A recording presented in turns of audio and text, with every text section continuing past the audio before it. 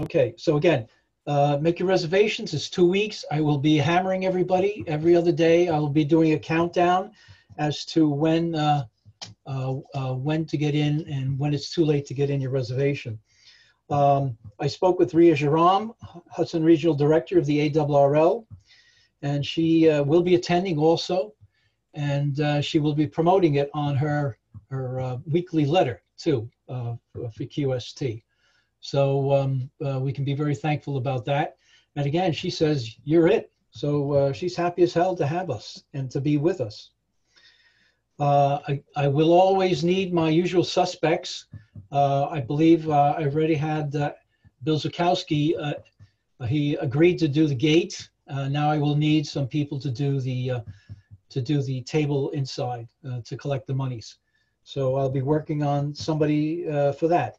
Hopefully I can get a hold of Max, which he's been doing a very good job for the past couple of years too. So anybody else want to step up and help? We really appreciate it. So let's move on. It doesn't pay enough, Rich. It doesn't pay enough. It doesn't pay enough? No. We'll make it good. We'll make a good pay. We'll double what we paid last year. Oh, okay. Max will be happy. Yeah. All right. You may have seen, or I should hope you saw, email to the communicator from Bill Zukowski, trustee of the New Jersey Antique Radio Club. And Bill was talking about the AWA convention, which happens next month near Rochester, New York, and it is also canceled. Now, the presentations, if you've never been up there, I mean, I can see a whole bunch of you guys who have been up there. I've been up there. The presentations are amazing, what they put together. So be it that they are not meeting officially, but they will officially have virtual presentations. All right, and those presentations will be given starting, I don't know, the date that it is available to viewers will be August 12th, and that'll be on their YouTube website. Now, you don't have to be a member to view the presentations. They would love you to be a member because the way they talk about it in their letter, they kind of allude to the fact that, yeah, well, you don't have to be a member, but sure would be nice if you were a member. So anyway, I'm a member. A lot of people in our club are members. I've been a member a very long time. Yes, I know it's not what it used to be. Yes, I know they had their problems. I know all of that. But the presentations are very well done. We know that. So in lieu of that, the presentations has a bit of a list here. And I'll just read off a few of them. The theme, again, was amateur radio, all right? So one of the presentations was 126 years of amateur radio innovation. Another was pre-1912 wireless and electrical, Westinghouse broadcasting, and moonlight restorations, which I know a lot of guys get involved in. And then another one was the influence of Hiram Percy Maxim on amateur radio. Okay, so who was Hiram Percy Maxim? Who was Hiram Percy Maxim? Any takers? One of the founders. One of the founders of ARRL. Yeah, he started the ARRL. Yeah? Along with someone else. I can't remember who though at the moment. That's it? That's all he did? His father invented the machine gun. Ah! No, the Maxim silencer. Gun silencer. Ah, now we're digging. Now we're digging. What an amazing family. I tell you, I started researching this. I don't know why. It's just because he's got this interesting name, and I didn't know a hell of a lot about him. I just knew about the ARRL influence, but unbelievable story. You gotta, even just the Wikipedia, just look into him. He's unbelievable. And his dad, who was an inventor also. And Hiram Percy Maxim was at MIT, just like Jules. and amazing character. And they made fortunes from from armaments, in essence. His father made the Maxim machine gun, okay, which revolutionized wars in Africa and Europe in the late 19th century. And then, and then young Percy, Hiram Percy, he invented the silencer for it. And other silencers for everything else that's ever been, every other armament that's ever been in existence. And another strange fact is, in England, your muffler is called a silencer. And why is that? Because Maxim also invented the muffler, because he was involved in automobiles. He was involved in automobile racing. He was involved in building carriages, engines, you name it, he did it. And also dabbled in flying machines, which literally never took off the ground.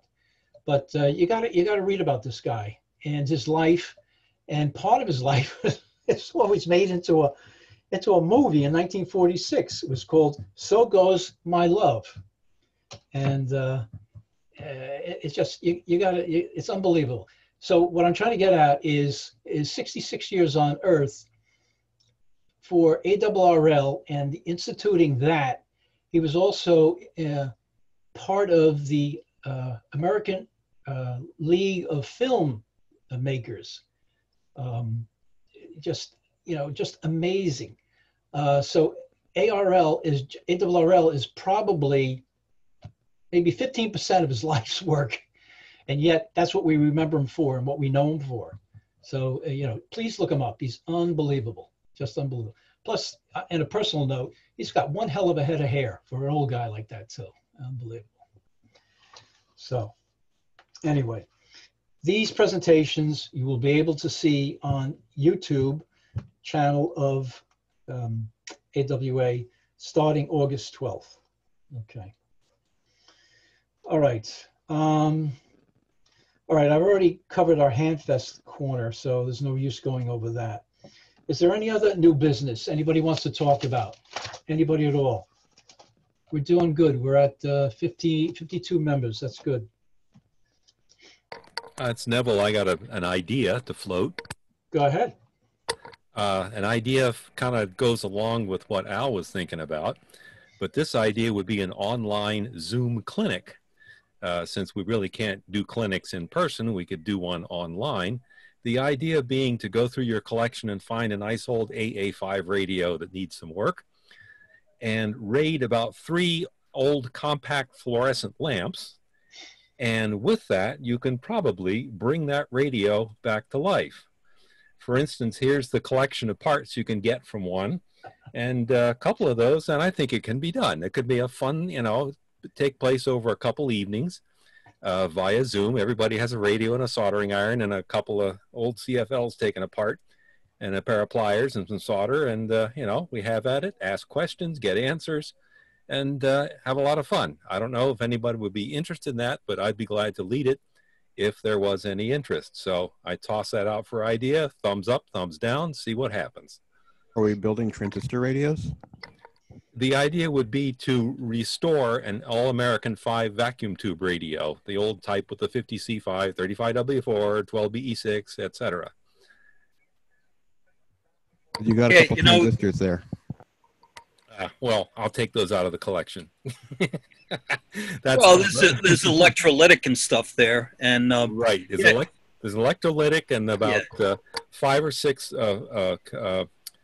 plastic capacitors and a couple of collection of resistors and a bunch of diodes, and I think it can be done. The LED light bulbs, they have a little switcher inside them too. The incandescent ones. Because I had one of them apart. Yeah. Some of them do. They have fewer useful parts for us, and the recent ones are so cheap that the only thing they have is an overvoltage or a little current source chip, 1 capacitor and 1 resistor, and the LEDs, and that's it. The good part about those is they're RF quiet too. So this would be for like newcomers, but geez, I'd hate to see sparks and smoke.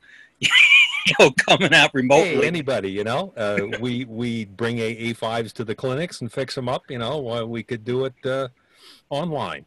Just an idea. Funny, Most of the LEDs are potted when you go in there. I've tried to take some apart. I just broke one of my LED light bulbs burnt out, and I broke it open to see what was in there. And this was just a couple of days ago. That was what was in there. Yeah. Oh, and then this side, actually, there's more. This side has some surface mount, a lot of surface mount. What value is that cap, Sal? Maybe you can sell it. What do you think I break these things open for? Oh, his parts are better quality than that. That's why I always tell you, Dickie haps are much better than Sal caps. Now you know the truth. You see where he gets his caps from. See my sign? Unfortunately, it's backwards. Do you guys see it backwards? No. No, it's right. Oh, is it? Okay, on my screen here, I see it backwards. No, it's all right. All right. Anyway. All right, Neville, that sounds interesting idea. It's great. You're always thinking. You're an amazing guy. We'll toss it around on the communicator. If there's any interest, we'll set something up. Okay. All right. All right. All right.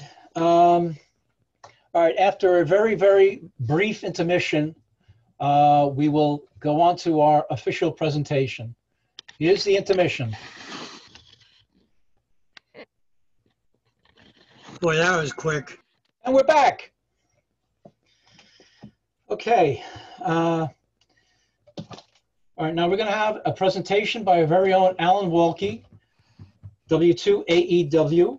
He will give us a presentation on the use of the Nanovector Network Analyzer, the VNA, and how we can use it. Alan, we have a lot of new members. How about introducing yourself and telling them a little bit about yourself? Sure. Well, actually, let me just check with you, because I think we had discussed possibly doing a two-part, a dual presentation, but Yeah. We'll see how everybody feels about it. The first one I was going to talk about was, sounds like a very technical topic, but turns out to have some interesting content for us radio type people. Third-order intercept products in a receiver and how it affects your receiver operation. And then we talk about the VNA, because neither of the talks are more than probably 20 or 25 minutes. So I thought two of them would be good. Does that sound okay with everybody? We've got all night, Alan. Okay. So yeah, thanks. Actually, I like this format because as you know, I've delivered a couple of presentations at the club, and there's probably about half of you that I can put names to faces. I mean, I recognize most everybody from the club, but some people, it's like, oh, you refer to somebody's name, and I've never met them or introduced or whatever personally, so I haven't been able to put names to faces until I see it on Zoom here. So this is good. So yeah, a little bit of an introduction in case there's some folks that haven't met before. I've been a ham since probably about 1979, and dabbled a bit in antique radios and things like that too, but mainly kind of on the ham radio side of things. For the last 14 years, I've been a field application engineer for Tektronix. So you can see I'm working from home, so I've got my $500,000 worth of equipment sitting on my bench behind me instead of in What's my your car. address, Alan? Well, you got my call sign. You can look me up on QRZ. You know where I am. So, but I know where you guys are now too. So, but always been a bit of a hobbyist with electronics. I was a design engineer, an application engineer long before I even joined Tektronix as an applications engineer, and always did a bit of tinkering on things like that. And most of you are probably familiar with the fact that I've got a YouTube channel, just youtube.com/my-call-sign, W2AEW. And have got over 130,000 subscribers and a little over 16 million views on the 300 some odd videos that I've got up there. So feel free to, there's an index file up there you can go to go find the videos you're interested in and that type of thing. So most of them are about 10 minutes long and kind of deal with topics like we're going to be talking about today. The ones today are a little bit more formal in that I actually use PowerPoint instead of pencil and paper, for the presentation. Or most of what I do on my videos is a bit more handwritten on on paper or an electronic tablet, in terms of notes, but most of the videos include more technical and practical content in terms of actual measurements and playing with test equipment and doing things like that. So more than just a presentation like we'll be doing here tonight. So anyway, with that, I thought maybe we'd get started. I thought we'd talk about the third order intermod topic first. It's actually just about a 6-minute video that I have, but when I do a presentation on it, it turns out to be a little bit longer because we'll discuss things a little bit longer. But just kind of an interesting topic. It sounds like something, why would I care? But even from a listening to a radio standpoint, there's some interesting reasons why we might care. So let me do a quick little share of this presentation first. And let me maximize that screen. And let me know, you should all see the first slide. Let me know if you could see that. Yes. All right, cool. All right, so we're going to talk about third order IMD, or third order intermodulation distortion products in radio receivers. And why do we care? So we're going to talk a bit about linearity and distortion and how the two are related. We'll talk about what IMD is, or intermodulation distortion is. Let me make my little laser pointer here. We'll talk about what are some of the properties of these intermodulation distortion products and the effects in a receiver and what we can do about it. So let's first talk about linearity and distortion, right? Linearity really can be defined as, when the output of a circuit is perfectly proportional to the input. That if you double the input, you double the output, you half the input, you half the output. And generally linearity means that you're not adding any kind of a distortion to a signal at all. So the output is essentially undistorted compared to the input. And of course, in most circuits, the linearity or the performance of that circuit is dependent upon signal levels. Just about any circuit you can drive too hard and things start to go nonlinear. And when things go nonlinear, you wind up creating distortion. So any nonlinearity in a circuit will lead to harmonic distortion, meaning if I got a 1 kilohertz tone being overdriven into an audio amplifier, I'll create harmonics at the second, third, fourth harmonic. And then we'll also create intermodulation distortion products. And we'll talk a little bit more about what that is. Okay, everybody clear so far? Okay. Nobody's snoring, so that's good. Okay. So let's talk a little bit about linear and nonlinear circuits. So passive circuits, passive filters, things like that are generally linear, unless you get into things like saturating an inductor core or something like that. But passive circuits are generally linear and don't generally distort things too much. Amplifiers usually are linear circuits. You want them to be generally, until you overdrive them or do something bad to them. You saturate them or drive them into cutoff or compression or limiting or something like that, then they can produce distortion products because they essentially are no longer linear at that point. So there's always a rating for that. Mixers are really kind of a mixture of both, right? But in a mixer, we're using nonlinearity as our friend. I mean, oftentimes there's a linear path through the mixer. There's also some nonlinear things going on in a mixer that give rise to the things that we use a mixer for, right? We're generally using a mixer in radios typically for frequency conversion, right? We take an input signal, mix it with some kind of a local oscillator to then frequency convert it. So we're intentionally creating these sum and difference products of the LO and our input signal to, in this mixer to drop signals into an IF or convert them down into baseband or something like that. So that those sum and difference products are, kind of give rise to some of the things that we're going to talk about next with intermodulation distortion. So, so mixers are usually the place where some of this is going to happen, but they can also happen in like IF amplifiers and front end amplifiers and things like that in a receiver as well. Okay. So what is harmonic distortion, right? So if we've got an input signal at a certain frequency, let's pretend this is an ideal spectrum analyzer. We're looking at amplitude versus frequency, and I've got a signal at a certain power at some frequency called Fin. We'll call that our fundamental frequency. At 2 times Fin and 3 times Fin, 4 times Fin, etc., these are all known as harmonics, and they'll be referred to as the second harmonic, third harmonic, fourth harmonic, etc.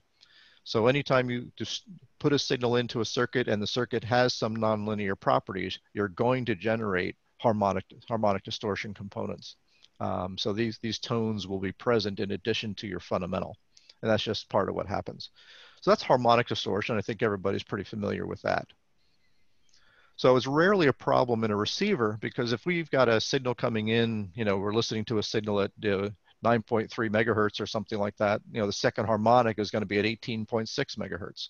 So who cares? It's outside of the passband of what we're listening to, so it's generally not an issue. So for the most part, harmonic distortion in and of itself is not usually a problem in a radio receiver, because these products are out of band. Okay, nonlinearities in a circuit will cause harmonics to be and IMD to be generated. So let's talk about IMD and that effect. Okay, so what are intermodulation distortion products? Okay, it's really when you've got combinations of input frequencies and their harmonics, not necessarily just one input signal, but multiple input signals. So when I've got multiple input signals, you can create these intermodulation distortion products. Okay, I mean, you could think of a mixer kind of does that anyway, right? We've got an input signal and we've got the LO, and then we create sum and difference frequencies from that, but we're doing that intentionally. But let's say we're listening on the radio and we've got two very strong signals very close together, right? Crowded band conditions on a contest weekend, or really good propagation conditions on AM broadcast, or whatever it might be. So we've got two very, very strong signals next to each other.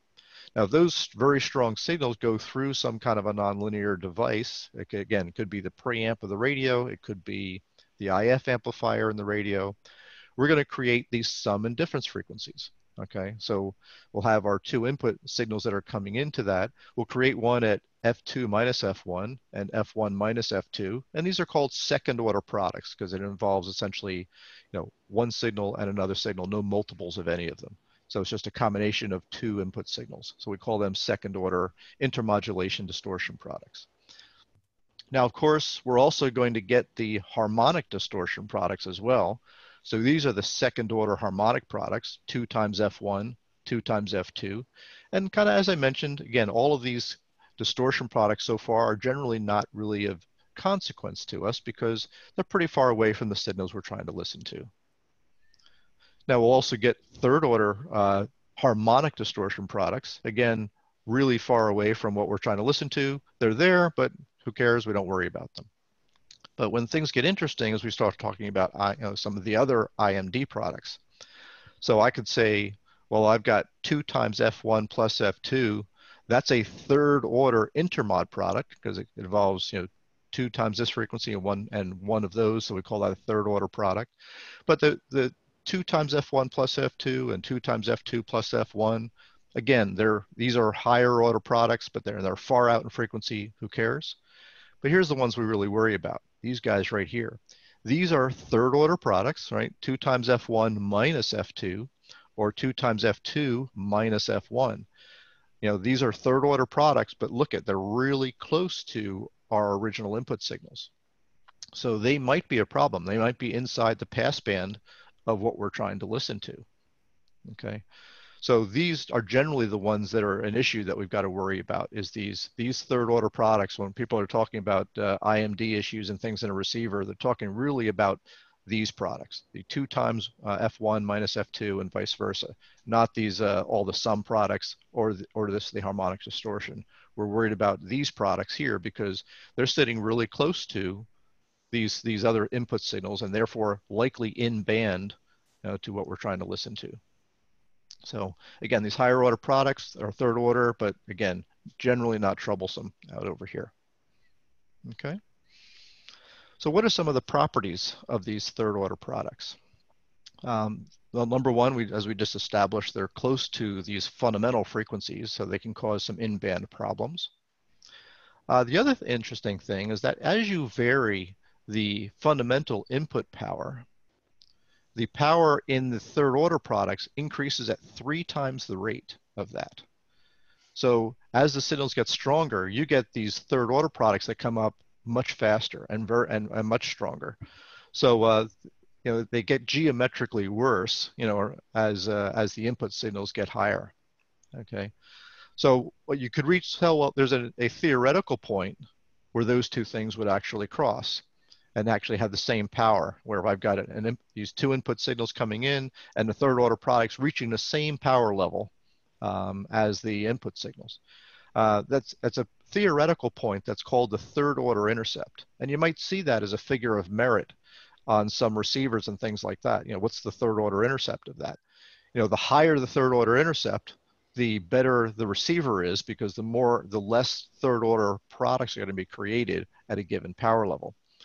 Now we call this a theoretical point because generally the amplifiers and things like that will go into some kind of compression or limiting before you ever get all the way up to that power level.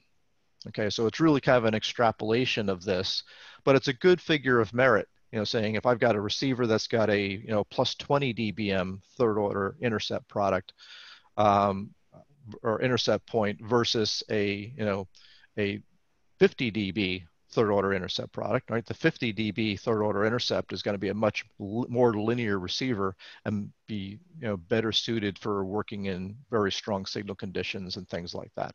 Okay, so these are some of the properties of these third order intercept products. Now this actually has some implications when we start figuring out how do we deal with them inside a receiver.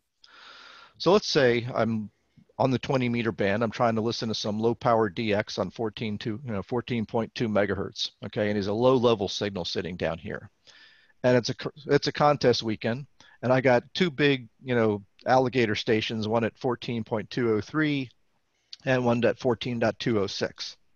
Okay, well, 2 times 14.203 minus 14.206 is going to put an intermod product right there, right on top of the signal I'm trying to listen to. Okay, so what do I do about that? Take a drink of my iced tea. So that's the problem, is we can get, and obviously in a contest weekend, you're going to have more than just two tones. You can have lots of signals coming in, so you can get third order products that will add up and cover up those weak signals that you're trying to hear. So that's really generally where a problem can happen. Okay, and you can kind of recognize that because the signal you're trying to listen to is covered up by something that just sounds like noise, right? Because one of those signals is actually 2 times the other one, so it's a multiplication of the signal, so it's not going to sound like the original signal. Now when the signals are modulated, like if we're talking about single sideband, for example, and signals 2.5 kilohertz wide, things get worse. The reason is you've got a single sideband signal here, a single sideband signal here. But because we have this factor of 2 in here, 2 times fx minus fy, makes the IMD signal twice as wide. So it's even worse than the previous picture, because you could have signals that aren't exactly spaced the way we have it here and still have a wide interfering signal that's covering up the thing we want to listen to. Okay, so third order IMD can pose a real problem when we're dealing with strong signals, in a crowded band, and you're trying to listen to things down into the weeds. Okay, so how do we deal with this? One way to deal with this is that attenuation can be your friend. So think about that. Attenuation could be our friend for listening to weak signals. That doesn't seem to make sense, but let's take a look at it. The reason is because the IMD product drops faster than the weak signal as you add attenuation. So let's do an example here. Let's add some attenuation. So let's say I add attenuation that's about 1 division of my grid paper here. So my weak signal drops by that attenuation amount. My 2 strong signals drop by that attenuation amount. But because of that 3-to-1 ratio between how fast the IMD products grow, the IMD signal dropped by 3 divisions instead of 1. And guess what? It just dropped down below my weak signal. So the weak signal, yeah, it's weaker than it was before by adding attenuation, but I've attenuated that distortion product potentially down below my signal level, so now I can actually hear it.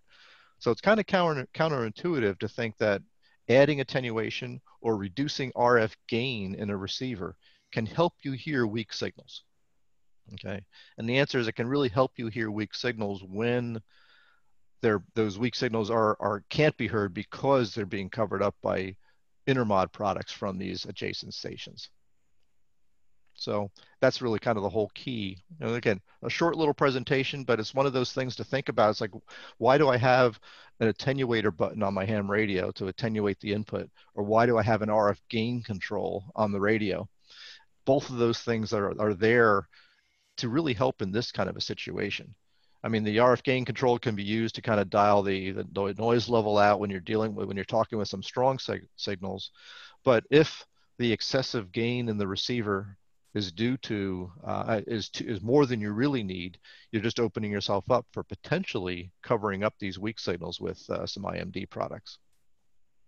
So the lesson learned here is that the nonlinearities can lead to distortion, such as IMD products. Those third order IMD can be particularly troublesome in receivers because they're generally in band, because they land very close to the other signals that are there. And counterintuitively, attenuation can sometimes help you hear weak signals. Okay. So what I thought I might do, like I said, I did a video on this, and the second half of the video, the last 2 minutes or so of the video, really show this live on a spectrum analyzer. So I thought I'd show that. So I'm going to stop sharing the presentation here for a second, and let me go and share my, let's see, let me share the web browser page. Here we go. Let me also turn this computer sound on. See this video from this point forward. To the two upconverted tones, I see the one of the third order intercept products over here. Again, just 20 kilohertz away, because my original tones are just 20 kilohertz apart. Well, we can see at this set of... Yeah, if depending on your screen, if you have like the video of everybody all the way over on the left-hand side, you might want to kind of grab it and move it to another spot on the screen so that you can see this tone over here. Settings that my third order intermodulation distortion product is only about 20 dB lower than the input signal level. Now, of course, the theory tells us that if we drop the input signal level by a certain amount, that the third order intermodulation distortion product should drop by 3 times that amount. And we can see that here. If I put in approximately 10 dB of attenuation, we can watch that the main tone amplitudes drop by 10 dB, but that third order intermodulation distortion product dropped by 30 dB. So we can see, if I just repeat that a couple of times, it's very easy to see we're dropping about 1 division in the spectrum analyzer on the main tones, but we're dropping about 3 divisions on the intermodulation distortion product. You can imagine as the input signals increase, third order intermodulation distortion product eventually catch up with and be at the same magnitude of the input tones. And at that point, that's what we actually call the third order intercept point. What this also shows us is that there's some benefit to using attenuation at the front end of a receiver if the receiver is looking for a low-level signal that might be masked by a third-order intermodulation distortion product produced by signals that are outside of the frequency range that you're looking at. Let's say, for example, we had a receiver tuned to this frequency over here on the right, and it was a signal that was sitting down, say at maybe minus 50 dBm or something like that, and it's being masked by this IMD product. If we put some attenuation in the front end of that receiver, if we put 10 dB of attenuation in, we would drop the input signal by 10 dB, but we've dropped that third order product by 30 dB. If I add some more attenuation in this case it was another 10 dB, I may have dropped the input signal from minus 50 to minus 70, but I've dropped that third order product now down closer to minus 90. So it's now down below the level of that weak input signal. So even though we've attenuated the input signal, we've attenuated the generation of that third order intermodulation distortion product by 3 times as much. So there is a benefit to actually using attenuation in conditions where you've got high signal levels surrounding a low level signal you're trying to see.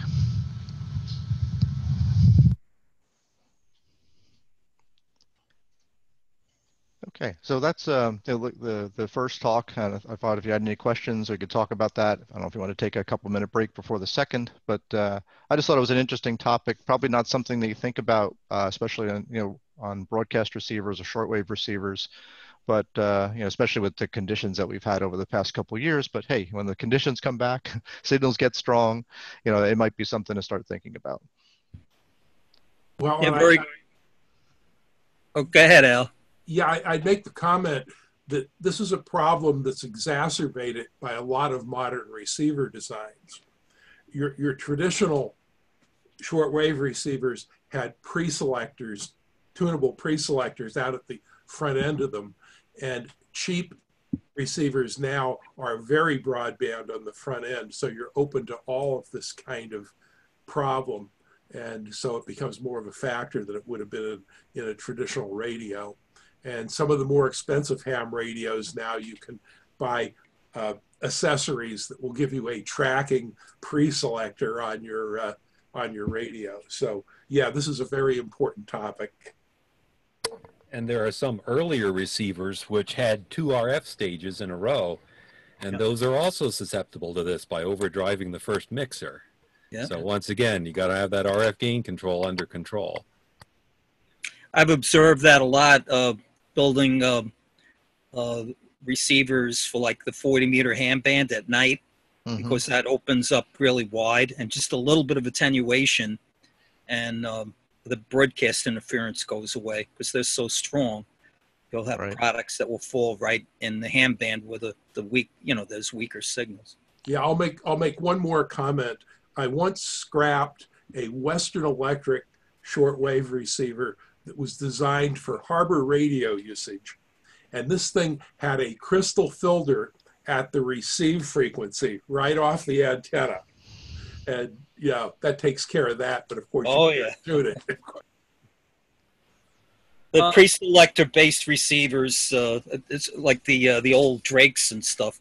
They were pretty good. And also the Collins R390, that had a heck of a, with a slug rack pre-selector and stuff. Yeah. I've got an old Yaesu FRG7 that's got a pre-selector on it too. So, and then my little Drake 2B's got a nice pre-selector too. Yeah. So what do you think about the modern lines of SDR receivers, say from ICOM and Yaesu and the other ham equipment that's now transitioning to wide-banded front ends? Do you think they can cut it in this day and age? I mean, that's exactly right. I mean, Al brings up a good point. I mean, that's exactly the problem. You run into these things like the very popular ICOM 7300. That's got a pretty broad band front end because we're basically moving the bits closer and closer to the antenna, right? Having less, and so the digitizer is seeing a much wider bandwidth. So any really strong signals anywhere within that captured bandwidth of the digitizer can potentially cause these kinds of problems. Now they're using high resolution converters and things like that, but at the end of the day, you start driving things too hard and you start uncovering the nonlinearities of those products and can have an issue. I think something like a 7300 is fine for casual ham radio use, but it's probably not the radio you want to have in a contest station. Yeah, real strong signal. But for what it is, before I got it, that was one concern, especially on 40 meters at night, where a lot of receivers fall apart. And it handles it very well, even with the preamp. When you're trying to force it to overload, putting the preamp on, it handled it pretty well. Yeah, like I said, I'm sure that they've taken that into account in the design as much as they can to build enough linearity and headroom in the front end there, so that with the receiver's got enough dynamic range that they can give some up to stay linear over a really broad input frequency range or input amplitude range. You'll see it warn the RF gain will flash red on. Okay. They're overloading. Alan? Yeah. Could I ask a quick question? Sure. Is this is the nature of the beast? I'm not sure exactly how to word this. Is this the nature of the beast of a super heterodyne receiver? In other words, if you had a theoretically perfect TRF, And I know there's no such thing, but if you had it, this wouldn't happen. Well, it still potentially could, but probably not to the same extent, because even with a TRF, and if it's perfect, it's a tuned front end, it's a tuned amplifier, so you're just tuned to a particular band, right? If you had very strong signals in that band, and strong enough to start to drive that amplifier into compression or nonlinearity, you could create IMD just due to the nonlinearity in the amplifier. So it will be a lot harder to do, because the amps generally going to have a lot more dynamic range, and it's intended to be designed to be linear, whereas in a superhet receiver, you're going through a mixer which is intentionally nonlinear. So it'll happen sooner. But at the end of the day, but you're right, a TRF will be more immune to this, but not completely immune from it. Okay.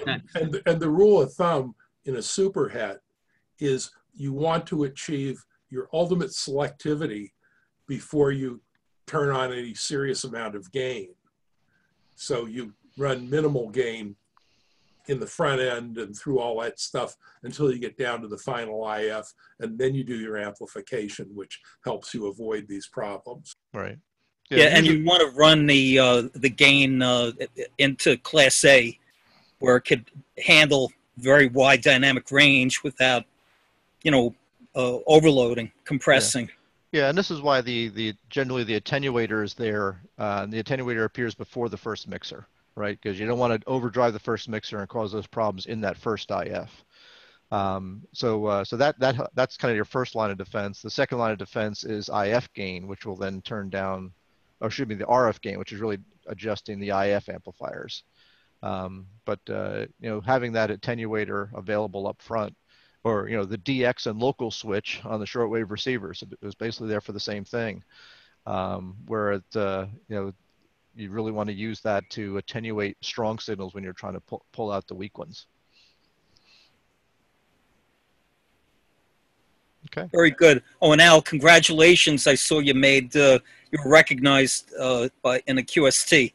Oh, thank you very much. Yeah, that was kind of it was an honor to be selected for that member spotlight article that came out in July. So that was kind of fun. They did about an hour-long phone interview about 3 months ago, and so it just came out. So it was kind of fun. Well, you well deserved it, because I know you've really helped a lot of people in the ham community and with your tutorials and all. No, appreciate that, Bob. Thank you. Hear, hear. Okay, so that was the first one. Everybody still awake to go for the second one? The good thing about this is that I can tell if anybody's sleeping. So. You can also count the participants. We only lost one. Hey, okay, all right. Well, I guess I didn't want the snoring to bother me, so okay. All right, so why don't we take a look at the second presentation here, and this one kind of goes into a little bit of a different direction, and this is the one that Bruce kind of mentioned, is NanoVNA. So let me share this presentation. Let me move my little video view of everybody over here. So this NanoVNA, if you're still seeing my video too, it's got one right here. Just to kind of give you the size perspective, this is the NanoVNA H4, and this is an iPhone 7, not the big 7, but just the normal size 7. So it's about the size of a cell phone. Just give you a size perspective here. Let's talk a little bit about this, and I'll talk about why here too. So let me get my laser pointer back. So our agenda today, why do we want to talk about this? There's some interesting reasons. And the main one is that these things are ridiculously inexpensive. The one I was just holding in my hands was $59, okay? Goes up to 1.5 gigahertz. And it really makes VNAs accessible to the hobbyists, okay?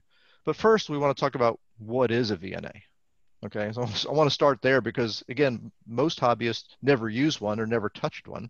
So what is it, and what is it good for, and why do we care? Why do we even want to talk about this thing? And then we'll take a look at the NanoVNA. So it's not a tutorial on the NanoVNA and that type of a thing. It's really a matter of what is it, and then you could decide for yourself whether it's something you think we ought to go look at. Okay, so let's start with that first question. What is a VNA? Well, if you look up on Google or try to get a definition of a VNA online, you're going to find something like this. An instrument that measures the magnitude and phase of the reflection and transmission properties of the ports of a device versus frequency. So that's all pretty clear, right? What? What are we talking about, right? So what does that really mean? Let's break this down and talk about really what that really means and why do we care, okay? So kind of from a high level, VNA is an instrument that's typically used to characterize RF devices, and we'll talk about what we mean by that. It could be amplifiers, filters, antennas, cables, printed circuit board traces, mixers, things like that, okay? They typically were only used by RF engineers in a professional environment because they're pricey. Okay, this one here in the middle, this one from Tektronix, is about a $10,000 unit, and that's an inexpensive VNA. This one down here from Copper Mountain, about the same, $9,000 to $10,000 price range. These are connected up to a PC over USB. Standalone benchtop vector network analyzers are typically 15, 20, 30, even well over $100,000. So these are not instruments that your average hobbyist would have in the lab, or have in their shack. So you probably never heard of it or even understood what it could do because it was just way out of the league of what we'd even talk about. So like I said, professional units can cost thousands or more. And there's going to be a lot of acronyms that we talk about when you start researching VNAs. You're going to see all these other acronyms that we're going to talk about. So let's define a couple of those just so that we'll use them, but then you'll also understand what they are when you start reading up on things. So there's a lot of acronyms and symbols and things like that. So one acronym you'll hear is DUT. Anybody know what DUT is? Besides the engineers? Device under test. That's right. Yeah, so that's a device under test. And we're going to talk about a device under test that have 1 or 2 ports, 1 or 2 connections to the device, right? One thing to remember about a DUT is that it's going to affect the signal that's going through it in some way, shape, or form. It's going to amplify it, it's going to attenuate it, it's going to filter it, it's going to do something. Also, the input impedance of that DUT is going to affect the signal that's applied, right? Because the source has some output impedance. So if it's feeding into some other impedance, the voltage applied is going to depend on what that input impedance of that device looks like, right? So these are some of the important properties that a VNA is used to look at. And why do we care?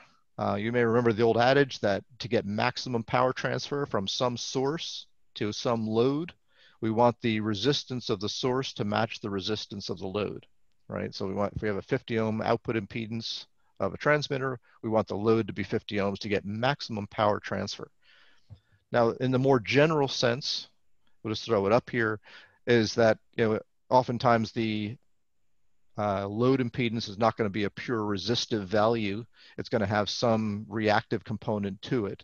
And then even the source could have some reactive component to it. So in order to get the maximum power transfer, we actually want the source and load to match in what's called a complex conjugate, where the resistance is the same, but the reactive component is the same value, but of the opposite sign, okay? So I just throw it out there because you'll see that when you start looking at things, but you'll hear this term complex conjugate. That's all it means. Okay, so if I've got so many ohms of inductive reactance on the source, I want to have so many ohms of capacitive reactance on the load to match that properly to get maximum power transfer.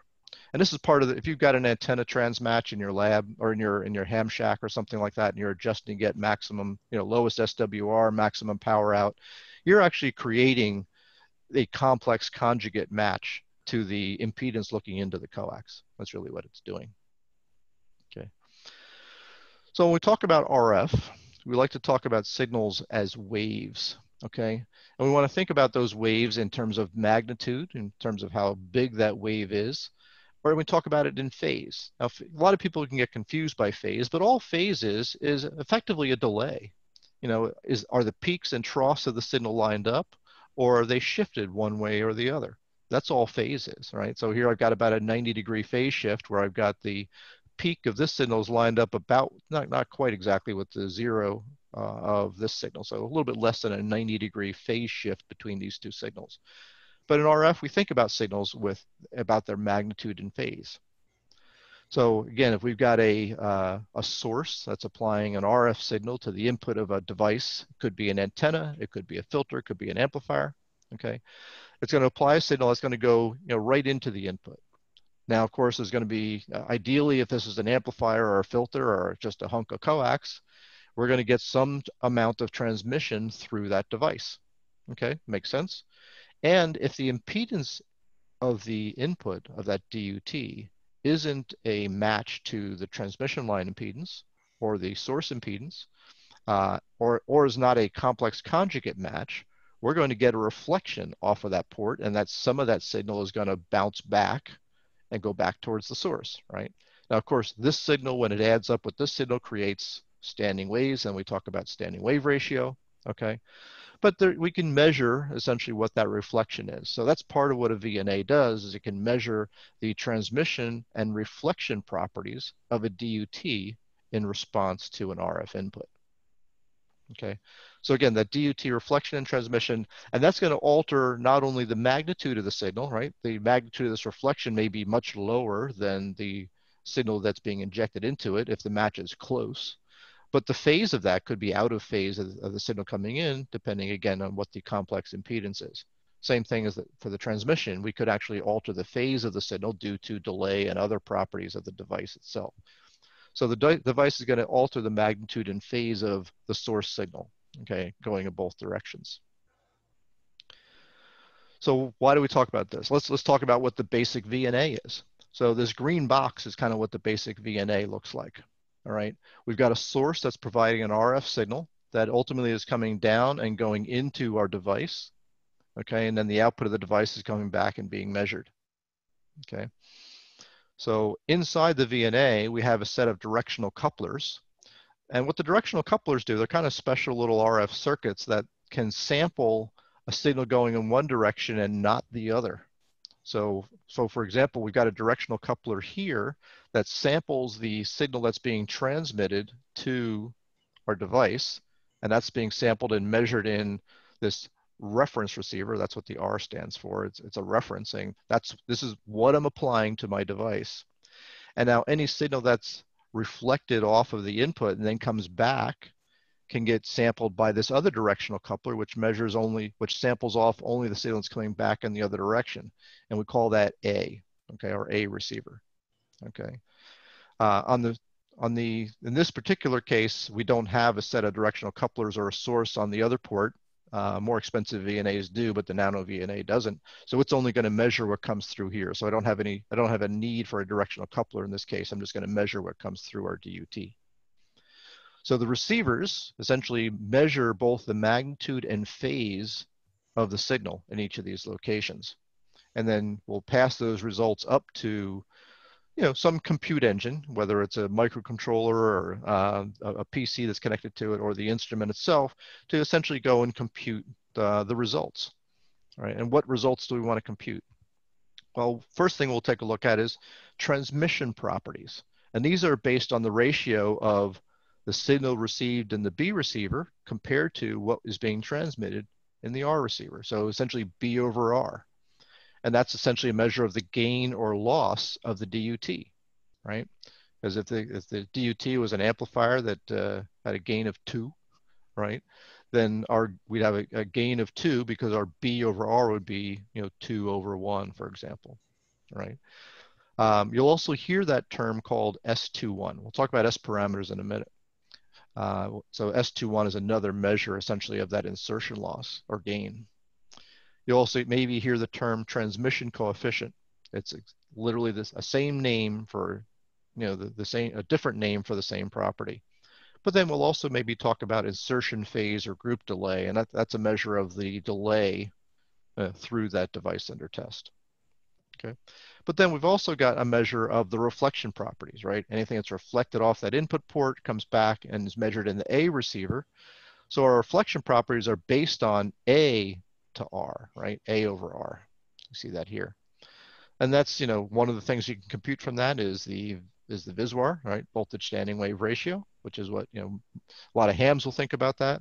RF engineers will think more about, instead of the VSWR, they'll talk about something called the reflection coefficient, okay? Also known as S11 or S22, but we'll talk about, again, what these mean in a minute.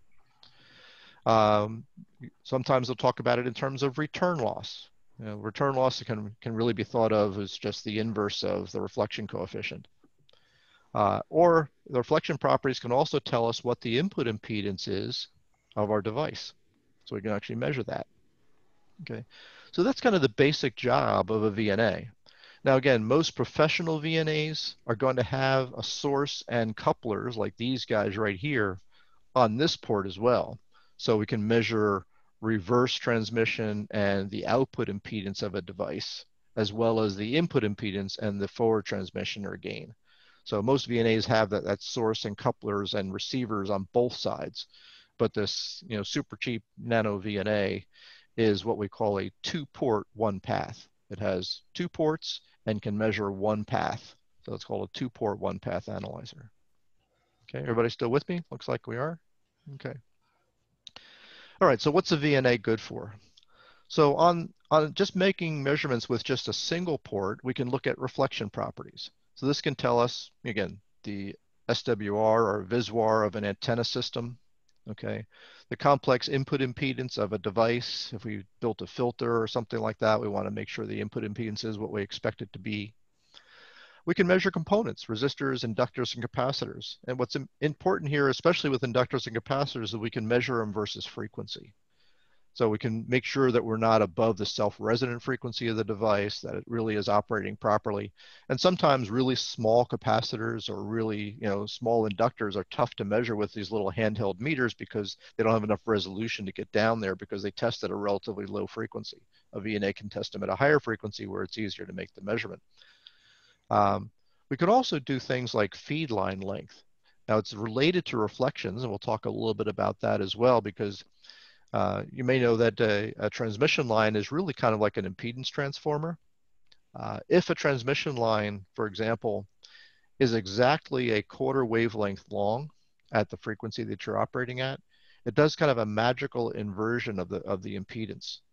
If you had a transmission line, for example, that happened to be exactly a quarter wavelength long and it was open at the far end, at that frequency, at the input end, it looks like a short. And vice versa, if you had a transmission line that was shorted at the far end, at a quarter wavelength long, quarter wavelength away, it looks like an open. And at any other lengths, you just get an impedance transformation. It's kind of like a tuner, if you will. But because of this property and these properties of transmission lines, we can actually do some mathematical manipulations inside of VNA to actually compute where that open or short exists. So that kind of gives you a distance to fault measurement. Okay, so that's something else that can be done. If anybody's got an antenna analyzer like a Rig Expert or something like that, and one of the things it can do is a distance to fault, it's actually doing this type of measurement. It's actually measuring versus frequency, and then figuring out versus frequency when you get this impedance transformation from an open to a short, and it can identify how far down the line that is by knowing the propagation velocity or the velocity factor of the coax and the frequency where it made that test. Now, when you have a 2-port on the VNA, on that second port, you can measure transmission properties, such as the shape of a filter, right? Because you're measuring versus frequency always, right? So we want to sweep the frequency at the input of the filter, and let's look at what comes out the other end. So we can measure the filter shape or loss of a filter. We can look at loss in a feed line. Okay, pretty simple. We can look at the delay through some kind of device under test. We can look at amplifier gain and frequency response. Okay. So we can measure things like antennas and duplexers and diplexers, filters, inductors, capacitors, amplifiers, splitters, balance, chokes, phasing networks, attenuators. All of these are things that we as radio heads like to play with, right? Sometimes we need to characterize them and test them. So we can do all of that with a VNA. So we mentioned this thing like S11 and S21. They're called S parameters. So what are S parameters? People get scared off by the name, but it's really a pretty simple concept. They're called scattering parameters. That's where the letter S comes from, but that still doesn't tell you much. So it's really just a ratio of a measured response to a stimulus. Okay, and the 2 numbers following the S refer to where we're measuring the response and where the stimulus came from or was being applied. So, for example, the SXY is the response measured at port X as a result of the stimulus applied to port Y. Okay, so if this is port 1, S11 is the response at port 1 in response to the stimulus coming from port 1. So that's the reflection, right? So the signal being applied is going here. The signal is coming back is our reflection, okay? So that would be an S11 measurement, okay? So here's that example here. So I've got S11 is the ratio of A to R, right? Because R is what's being applied, A is what's reflecting back. That ratio is S11. Pretty simple. It's just reflection at the DUT port, okay? S22 would be if I had that source over here on port 2, it would just be the reflection off of port 2, okay? S21 is a measure of the B signal coming into port 2 in response to the R signal coming from port 1, okay? So that's why it's called S21. It's a response at port 2 due to the stimulus applied to port 1, and it's this ratio of B to R. And again, R being the applied signal, which is, again, we can consider that as a reference. So that's really all S parameters are. And so if you look at them and say, oh, well, that's not so bad. And generally, we're going to, S parameters are essentially complex values. They have a magnitude and a phase, right? Because the DUT can alter the magnitude and the phase. But most of the time, when we're talking about S parameters, all we care about is the magnitude of it. And generally, we're going to represent it as the log magnitude. It's just because there's a lot of dynamic range involved, we typically convert it to a logarithmic thing, just like using dB and dBm on a spectrum analyzer. We convert the S parameter magnitude to a log dB value, log magnitude value. Okay.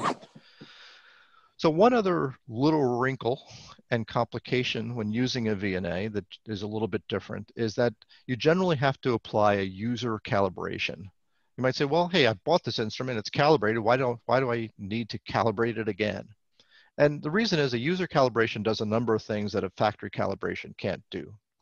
Number one is we're dealing with generally a pretty large measurement dynamic range. So of course, careful calibration can get rid of that, but you want to get the most out of it. We're going to do a local calibration. We're going to talk about why in a moment. But also, because we're making a phase measurement, right? If I've got a device that I want to test, I've got to connect up to that through some coax or something like that to get to the instrument itself. So there's some delay associated with just that connection. I might want to remove that from the measurement and establish a measurement plane right at the device ports and ignore what happened of the delay going up to that point. Okay, so part of the user calibration is to establish that measurement plane at your device and ignore the connections up to it. Okay, the factory calibration can't do these things. Okay, so what it corrects for are what we call systematic errors.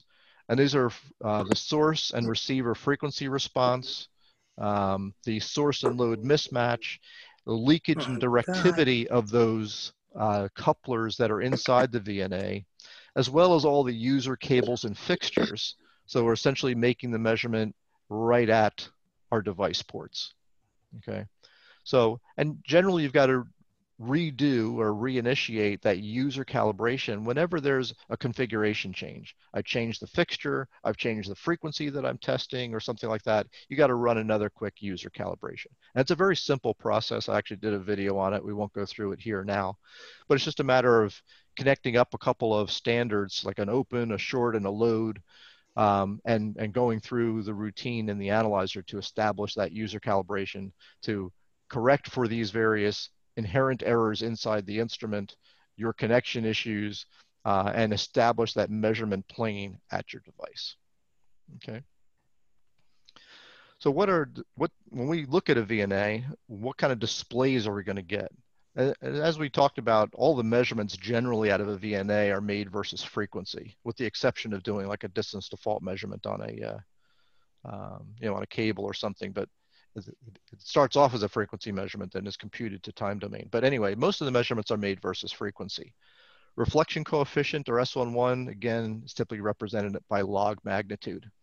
And it's generally going to be 0, meaning you've got, a really bad impedance match and everything's reflected, or some negative number. because you're reflecting back something smaller than the input. If you're measuring SWR, it's typically the simple linear ratio that you typically see on an SWR meter or an antenna analyzer, 1.5 to 1, 2.3 to 1, et cetera. And it'll be plotted that way versus frequency. Complex impedance, we can look at input impedance and things like that of a device.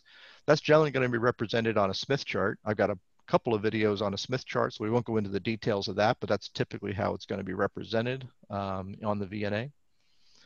And also the transmission coefficient, S21, again, being an S parameter, we're generally looking at log magnitude of that.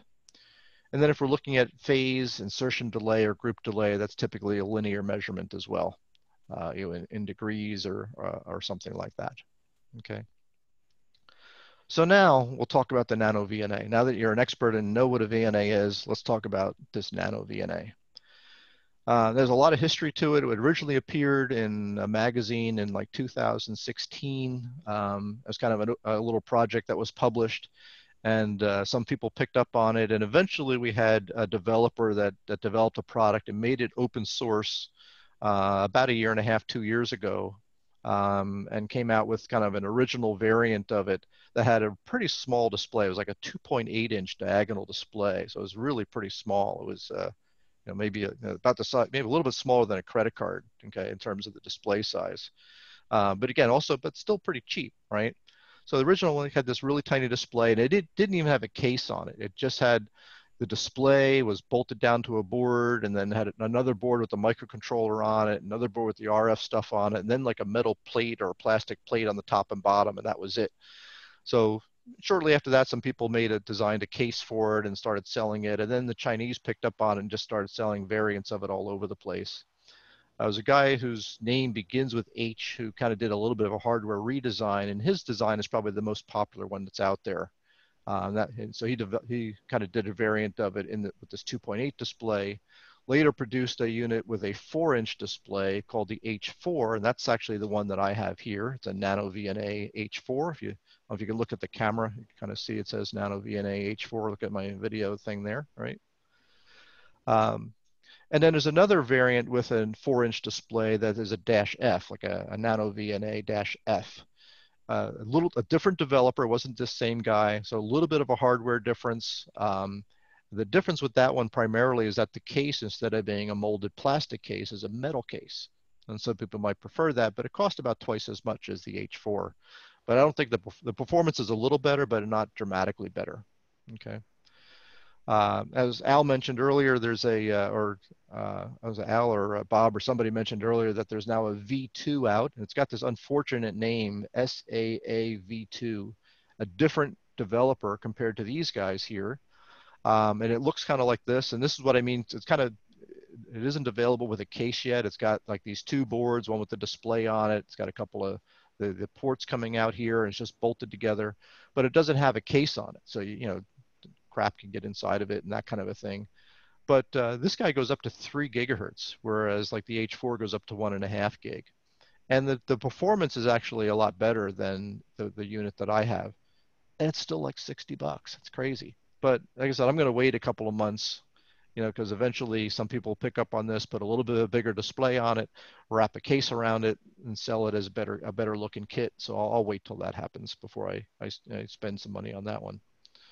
But so as of like mid 2020, like right now, and because this is a very quickly changing scenario here, I like the H4. There's a lot of people out there are doing work on it. There's people that are developing firmware updates for it and things like that. It's easy to get. Of course, you can go through AliExpress and some of these Chinese manufacturers, but you don't know what you're going to get. But if you go to somebody like R&L Electronics here in the States, they buy from one manufacturer, and it's not like a cheap knockoff clone. It's got the proper shields inside of it and things like that. And again, the V2 has got some better performance and a wider frequency range, but no case yet. So again, I'm in a little bit of a wait and see on the SAA V2 at this point. But I think this NanoVNA for $60, man, is pretty amazing. Okay. So a couple more details on it. This is when you buy one, it kind of comes in a nice little box like this with a little molded, plastic insert and that kind of a thing. All of them are a 2-port, 1-path design, and that's kind of what I had shown, you know, in that model of VNA, where one port has got the source and the couplers coming out, and the other side just has a receiver.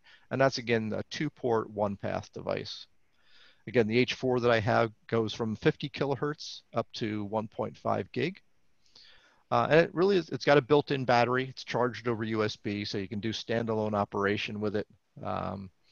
There is a couple of different versions of some PC software. Since it has the USB port, you can hook it up to the USB, bring it up to your PC, and run this software, which does a lot of nice things for you. I mean, for example, when you're running standalone, the number of trace points you get across the screen is 100 or 101 points. So you can't look at a really wide frequency range, because if you do, you got a pretty coarse, you know, graduation or resolution of frequency points across the screen. With the software, you can actually break that up and get many, many more points across a given frequency range. And you can have multiple plots all separated from each other instead of all overlaid on top of each other like we have on the standalone. This website, simple website, nanovna.com. This is kind of the menu you see at the top of the website. It's a pretty sparse, not very graphically oriented website, but it's just kind of all about information. Getting started, how to read the screen, how to calibrate it, and, you know, the various software applications are available. There's a user group that's very active. You probably get 20 or 30 emails a day if you sign up to that user group. All people that are asking questions about it and want to go use it and do different things with it. The user interface is actually pretty simple. This is kind of what it looks like turned on here. There's a jog wheel on the top that you can rock back and forth to go up and down in the menus, and then you push it to select things in the menu. But it's also a touch screen.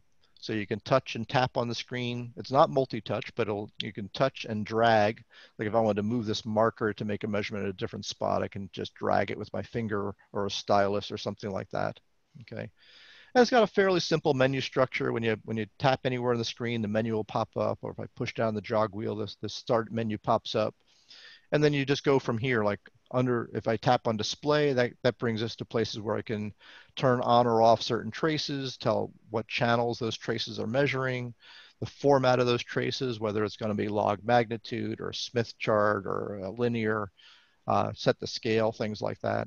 Then you've got marker menus to add markers and do searches with markers, so you can actually make measurements at different frequencies and things.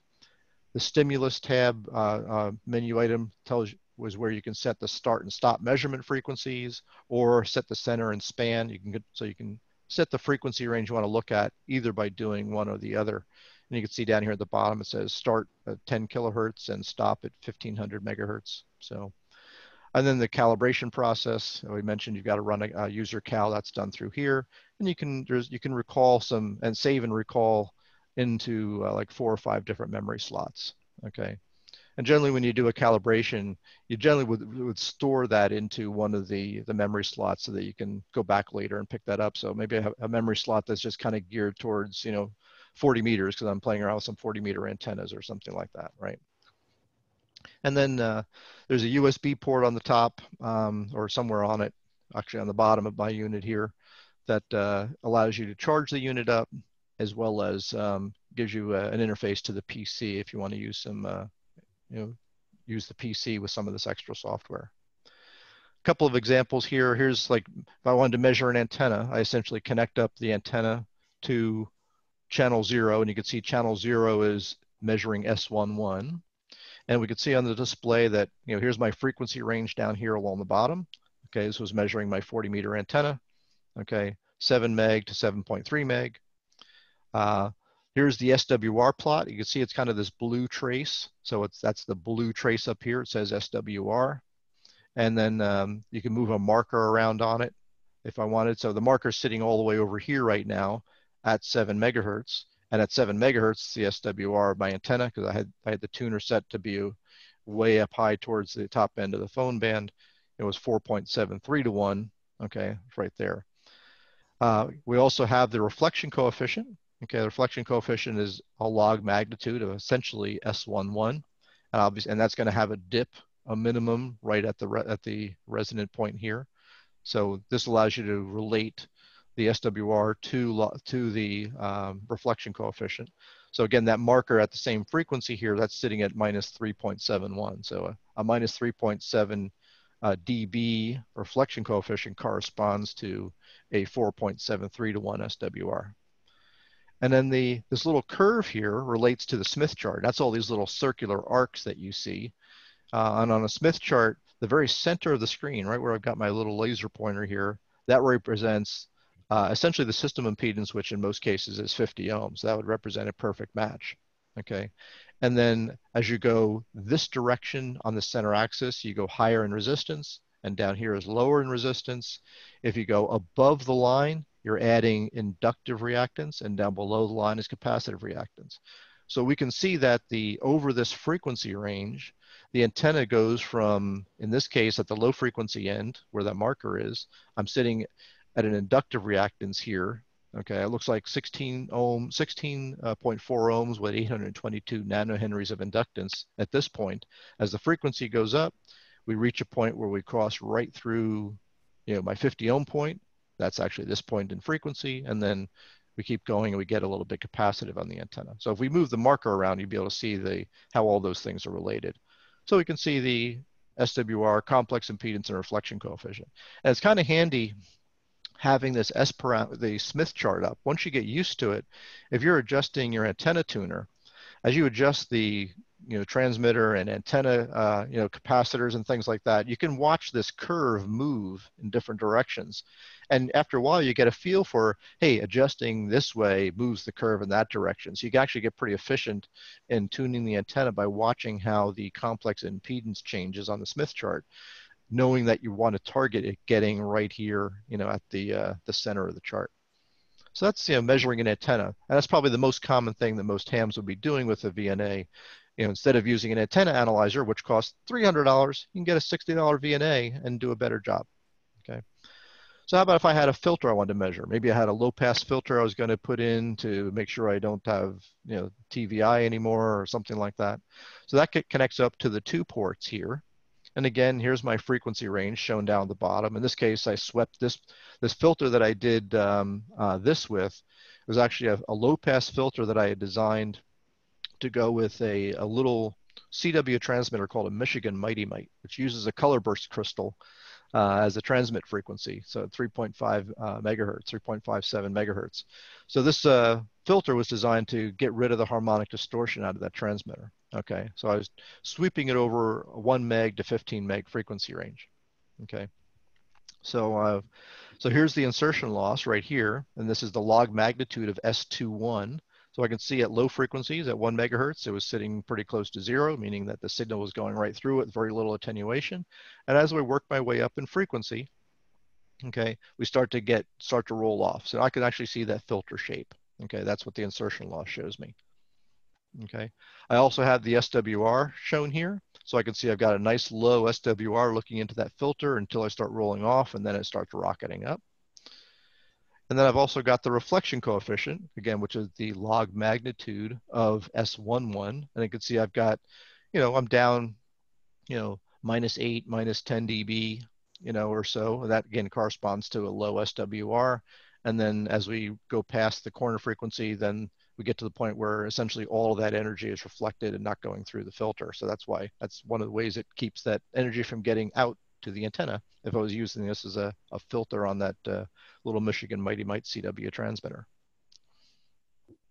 And then of course we've got the input impedance. I could have just you could turn those traces off, but it was just kind of fun to see kind of the spiraling input impedance of that of the filter. Okay. Now let's say I want to measure coax length. In this case, it uses a function in the analyzer called a time transform, where it actually sweeps over a frequency range that you define, and it does a transform internally to convert that to time. And because of, if I've got a coax that's open at the end, it can tell from the reflections that it gets back over frequency how long that line is through this transform. And you get a plot that's like this, and if you put the marker on there, that marker is showing me that this cable was 9.13 meters long, or about 25 feet long. Okay. Now this could also be used to measure the distance to a fault. Let's say I had a piece of coax going up a tower, and all of a sudden my SWR goes crazy or something, or things not working right. You suspect that either the cable's got a break in it somewhere, or maybe it's got a short in it somewhere, right? You can use this to actually measure where that abrupt change in impedance is, where that fault is, and then you know how far you got to climb up the tower to go fix it, right? You could also measure, you know, if I connected up the end of the coax back to this end here, then we can go back to our frequency domain measurement and measure essentially the loss of the coax over frequency. Okay. So quick summary on the NanoVNA. You know, it's kind of the RF tool or toy of the year. You know, for 60 bucks, it's you know, costs less than you know, going out to dinner. So it's you know, kind of a neat toy for what it is. Really just amazing capability for about $60. There's just a ton of videos that are available, you know, on YouTube and things like that. Admittedly, most of them are crap, so you got to go searching to find the ones that are actually useful. I've got a couple on my site. There's a very active user group that are always answering a lot of questions for folks. And again, a good US source for one of these things is R&L Electronics, and it's just, that's their website is rndl.com. So thank you again for that. Any questions on that, let me know. Yeah, very good, Alan. I have the first little one that came out. Yeah. And, I tell you, I was really quite surprised. I'm more accustomed to my favorite display is a Smith display. Yep. So you know, I shut the other ones off because it was like too busy. Yeah. And you know, I characterized a couple of things I had around here, and I had built. You know, of course, when I worked at Fort Monmouth, we had all the instrumentation. Sure. Yep. And I had, they had an old relic, the HP 8953, I think it was. Yeah, yeah. Just pushed into a corner, and I said, "Could I move it to my bed?" "Yeah, it doesn't work right." Well, it worked fine for me. I tell you, I was hoping that eventually it would like go towards the dumpster, and you know. But anyway, it didn't. You know. Looks like Neville went and grabbed it. So. Oh yeah, yeah. Well, anyway, I had built the N2PK. It was a kit, all surface mount parts. It only goes to 60 megahertz. Use the PC. Yeah. And that was good, you know, for certain things. Sure. Oh, I don't know if you saw this guy yet. I just got this. It's a little demo board. That little demo board. Yeah, I've seen that. Yeah. Yeah. Yeah, like $18. I don't know if it's, you know, it uses these real tiny push-on coax connector. Yeah. And I tell you, I tried. Little UFI connectors, I think they're called. Oh man, what, you know, I mean, I didn't want to like mash the connector. Yeah. But they're tiny connectors, you know. Yeah. But it's cool because it has different components. And it shows a typical response. Right. That you would get. And then, of course, in the back is the Smith chart. Yeah. But yeah, cool. Very cool. I enjoyed your presentation. Oh, thank you. Yeah, like I said, pretty cool thing. Like I said, I know, you know, a lot of you guys are hams. Not everybody is, but you know, you may have a need to, you know, characterize a component, test a coil, you know, measure a capacitor, you know, do things like that. And you know, it's cheaper than even a handheld LCR meter is well over $100. You know, so something like this, and you build yourself a little fixture to plug parts into it, and you've got an LCR meter that for less money that actually gives you more insight than an LCR meter does. So, yeah, it's a cool little. It's unbelievable. You know, when you think like the the HP instrumentation, like you said, you know, 30,000 up. You know. Right, exactly. And of course, well, Tektronix, did they? I don't know if I remember working with any of their. Well, yeah, Tech had really, I mean, never really had any VNAs until just a few years ago, and the only VNAs that Tech has right now is that the one that I showed on one of the earlier slides there that was just a USB based analyzer, but it's like 120 dB dynamic range, goes up to 6 gig. And it's like $10,000, so it's an inexpensive, you know, kind of, you know, low cost VNA for the masses type thing. So, but that's all that we have. So, you know, unlike, you know, Rode and HP, Agilent, Keysight, we don't have a huge variety of them. So.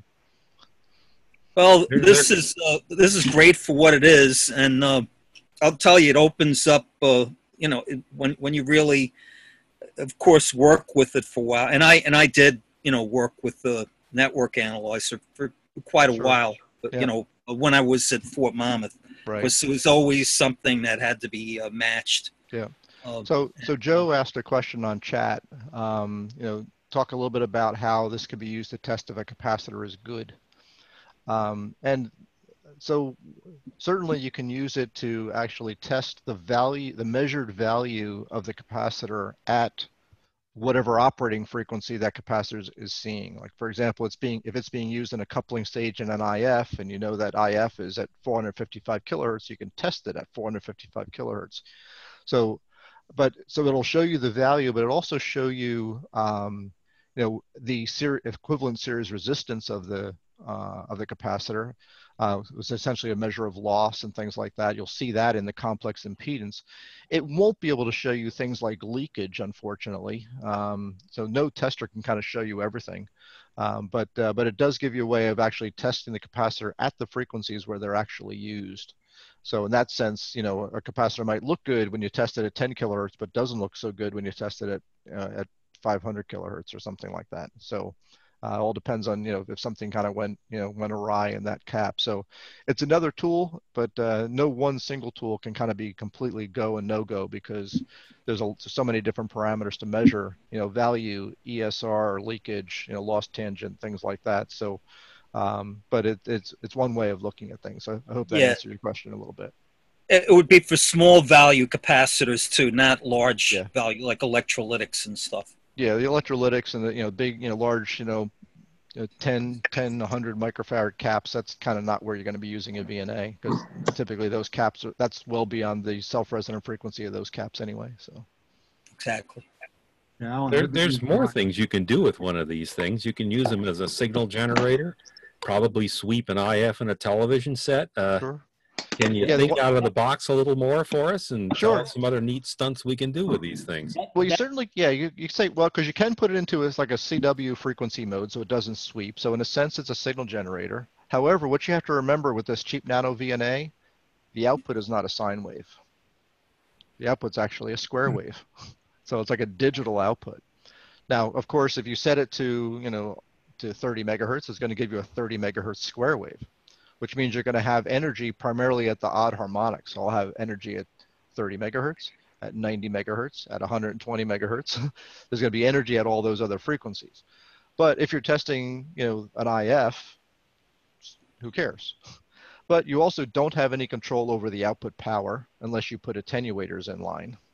Okay, so you're kind of stuck with how much power it puts out, and you're stuck with the fact that it actually puts out a square wave. But it could be used as a signal generator for situations where you don't care about that, right? Because if you think about a square wave, it's basically just energy at the fundamental, you know, frequency, and then energy at the odd harmonics. And if your signal is going to reject those harmonics, then you don't worry about it. But you also have to remember, like this guy will go up to, the square wave will go up to 300 megahertz. But this unit can go to 1.5 gig. How does it do that?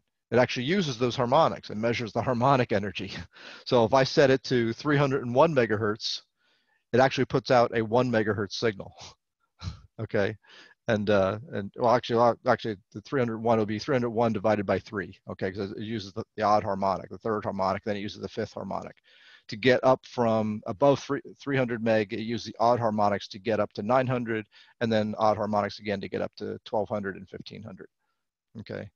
So, so it's not a pure signal source where better VNAs, you know, that cost more than $60, you know, will give you something that's more sinusoidal output. Okay, but yeah, I guess, and you're right, Neville. There's really a lot of things if you use your imagination that you can actually do with these things. I just kind of wanted to wet your whistle a little bit, but certainly sweeping the IF of a radio, of a transmitter, or actually a television or anything like that, you can certainly go ahead and do that with this, because, and the only thing you've got to worry about or think about sometimes is that the output impedance is 50 ohms and it's expecting 50 ohms. And if, you know, an IF stage, the input to an IF filter may not be 50 ohms. Like if it's a crystal filter or something like that, it might be a few hundred or a few thousand ohms. So in order to really get a really accurate response to that filter, you really have to do some impedance matching to get from 50 to whatever that impedance is. But in some cases, you don't care if you just want to see if it's kind of close. If you don't get the impedance match right, then the filter flatness might not be right, in terms of what it really is in the application. But you could still kind of see if it's doing anything at all, if it's filtering or if it's broken or something. So. But yeah, if you think about what it does, and that's why I wanted to kind of go by in terms, tell you about what's going on inside the box. That gives you can give you an idea of, well, gee, if I've got a box that's doing this, it's sweeping that, and it's measuring this, what else could I use that for? It's really kind of, hopefully make some light bulbs go off in terms of how you could use it. Yeah, that's one of the neat things about it, Alan, was another neat video would be for you to put up would be test fixturing for these things, because I use mine. I've used it quite often for setting up traps and coils in antennas.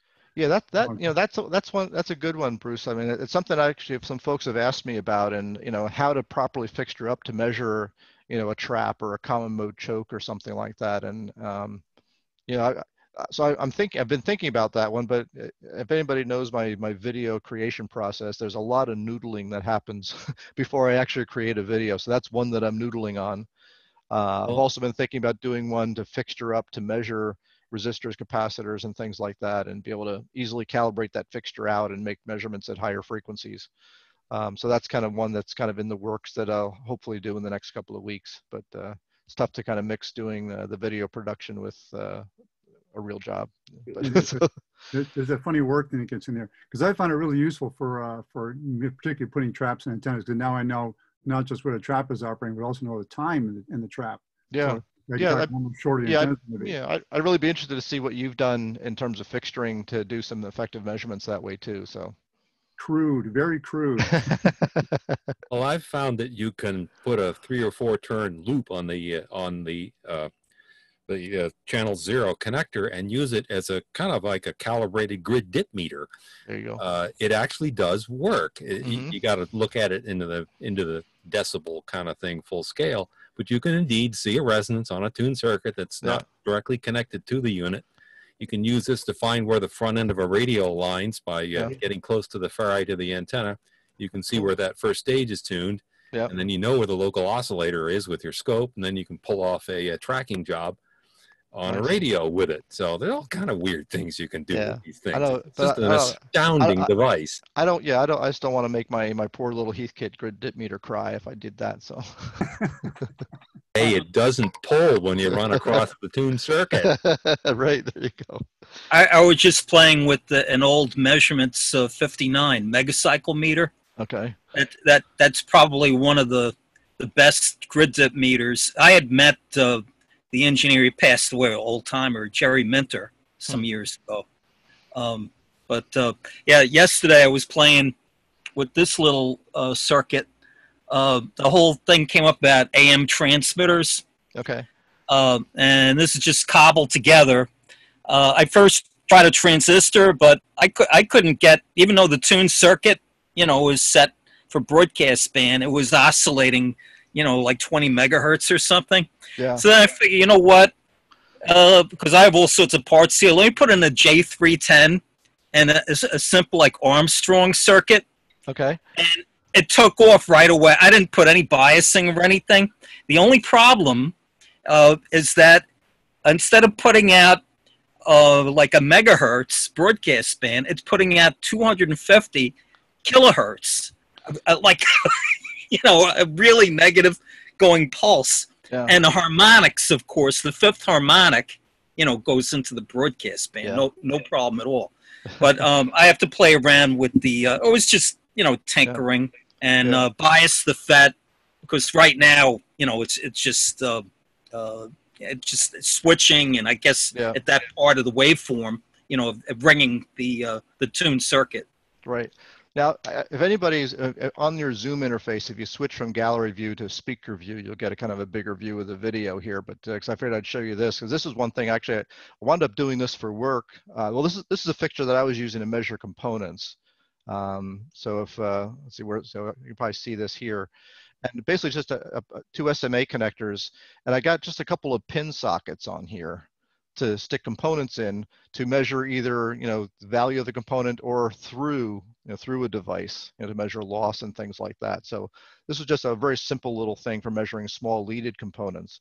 But on the same board, I had something I had to use for work here. I had to actually build a test signal to demonstrate an instrument to a customer actually this afternoon, and they needed to modulate the amplitude of that signal over a very slow range. And I didn't have a way of doing that with the signal generator I have here. So the other side of this board has got a little surface mount pin diode in it.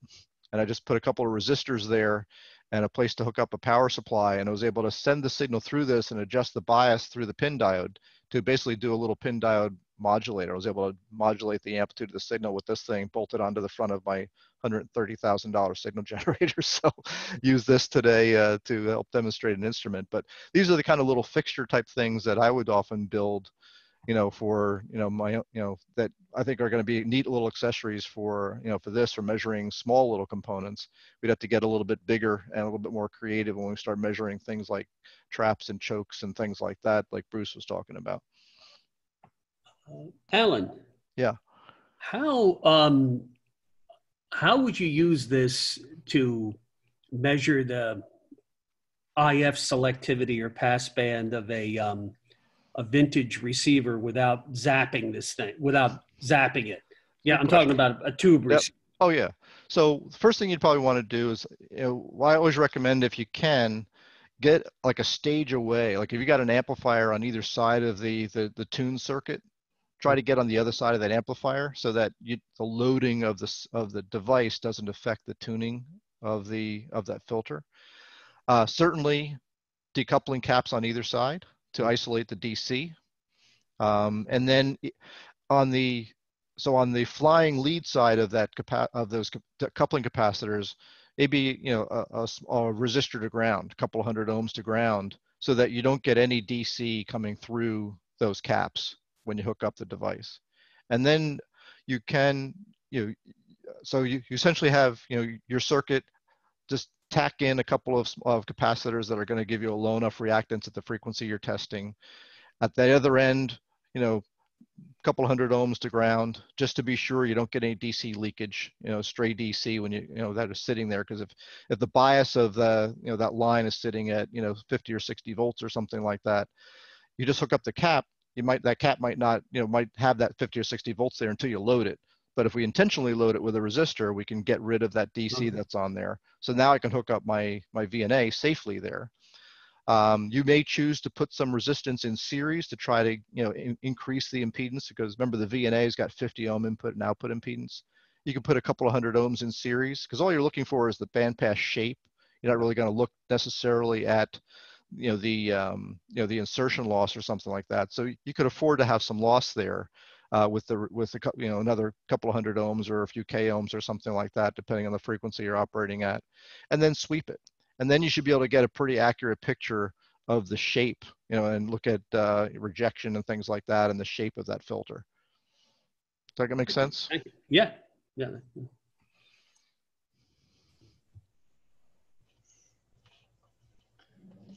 Any other questions? Any other questions for Alan? Listen, Alan, advertise your channel, please. Sure. Yeah, actually, maybe the easiest thing is I'll show it to you, because I want to show you I'll show you some of the neat things. Let me go back to sharing here. Let's go share this page again. And what I'll do is I'll hop out of this site that we're looking at here. If you enjoyed this look at third-order intermodulation distortion. Here.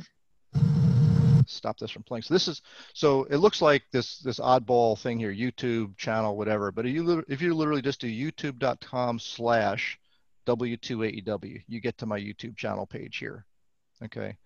And one reason I wanted to show it to you here is because obviously I've got my most recent videos here. You can see are all about the NanoVNA. They're all serially numbered, so I'm at number 316 here.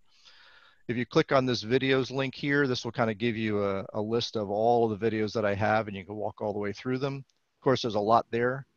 I do have videos arranged in some playlists. Like I've got a playlist I'm starting for the NanoVNA. It's got 5 videos in it now.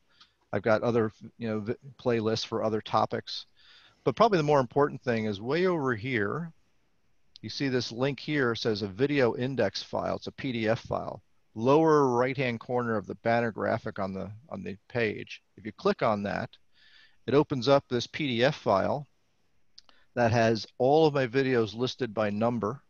Okay, first at the very beginning of it, and you can search all of these. So if you type in, like if you do a, and you can actually do a Control S or Control F or something, Control F, and then type in something like, if I type in radio, I got 77 matches for radio, and I can go through and find, say, oh, this one here, my QRP Go Kit backpack for the radio, that's a link. I can click on that, it goes right to that video. Okay, so the first part of this index file is just a list of every video sequentially. The second part of it kind of goes by topic, and this made a lot more sense when I had about 50 or 60 videos up, but that's still the way it is now.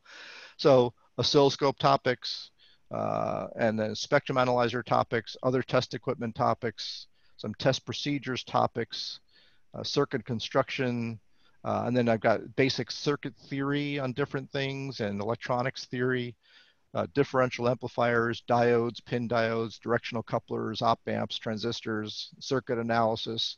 These are all different videos, and they're just kind of arranged by these various topics. I've got some radio specific things here. I've got a little series that I did on the Drake 2B receiver.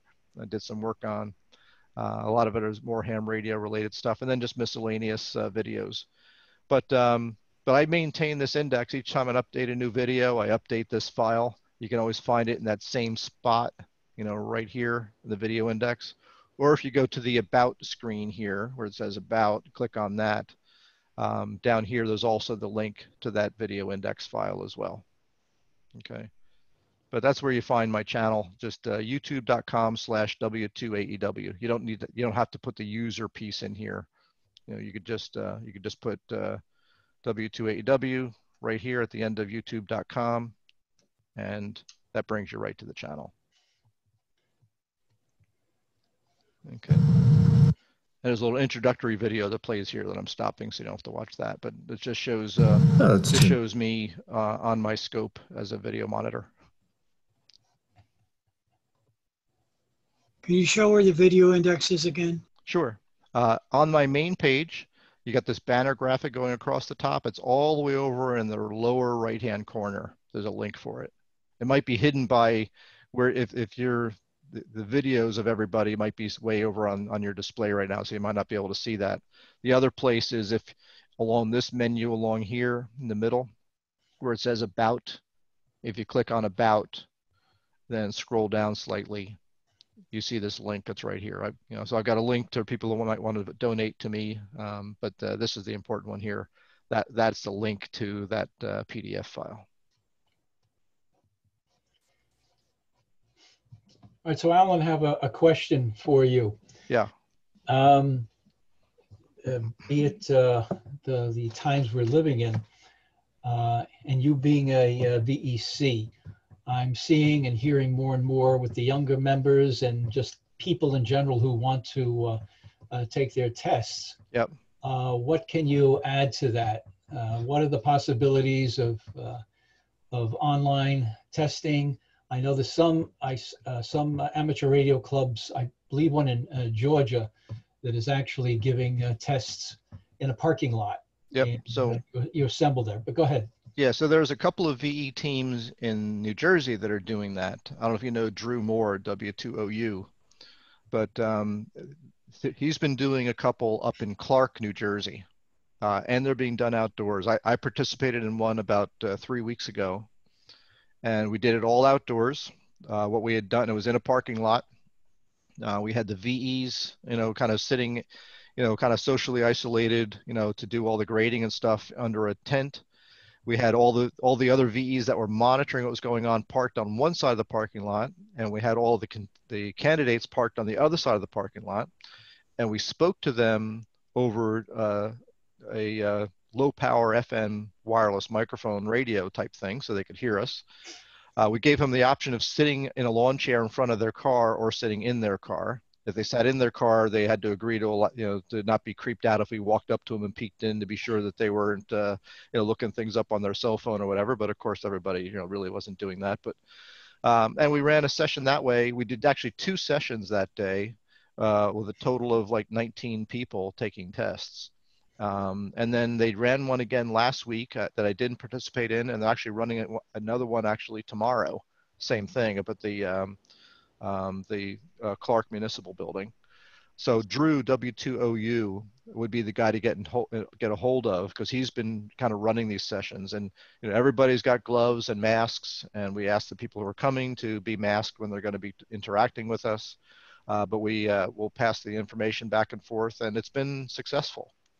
Everybody's been safe, and we just following typical guidelines like that. But it's not indoors. Like I said, it's either sitting in your car or sitting on a lawn chair in front of your car and taking the test like that. So there may be other groups in New Jersey that are doing it as well. RIA, who you know may be aware of some others, but I know Drew has been he's involved in several VE teams, and he's been running those tests up in Clark. What is the name of the club up in Clark? I knew you were going to ask me that. Yeah, I'm not sure, because the VE teams, the one he's doing tomorrow is a different team than the one was last week. It was a different team from the one before that. But the common thing is Drew. So if you just send Drew an email, it's W2OU, just look him up, or I can get his email address to you to send out. But he'd be the person to get a hold of, because he's been kind of spearheading doing a lot of this, because we were backlogged for weeks, because he does, I'm a member of the Raritan Valley VE team, Raritan Valley Radio Club VE team, that Drew is also a part of, but he's a part of several others too that he participates in. And I think one is TC, the Tri-County Club, Tri-County Radio Club, and I think there's a third one that he's involved with. But he will send out a note to all the VEs that he works with to say he's having a session. Anybody who's available, please come by to be one of the VEs at the session. But we can look up his thing. So it looks like I've got another chat thing here from Paul. The club in Clark is the Tri-County Radio Association, TCRA, and their call is W2LI.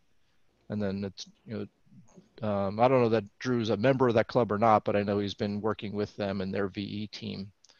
And again, he's W2OU, Drew Moore. Gentlemen, I'm going to sign out. I enjoyed the presentation. Right. Everyone stay well. All right. Thank you, Bob. Okay. Good night. All right. And I see a note from Joe. He's a VE liaison in Maine and ran an exam session with 32 candidates. Wow, that's a big session. And held a session in a firehouse engine bay with all the equipment moved outside. Okay, very successful. But yeah, that's a big session. I don't think I've ever done a session that big. Even when we did the ham cram down at the Trenton Computer Festival, I think the most we had was like 27 or 28 people. So that's a lot of people, Joe.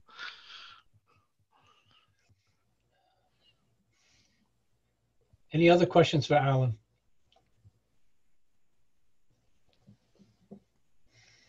All right, so I want to officially thank you so much, Alan. You're such an asset to our club, and just a very nice guy, and your presentations are fantastic. Well, I appreciate that. Like I said, to me, I felt like these sessions might have been a little bit off topic for what you guys typically talk about with antique radios and such, but I thought there would be enough commonality that you'd say, hey, that might be interesting to somehow apply a 2020 modern $60 analyzer to an 80-year-old radio.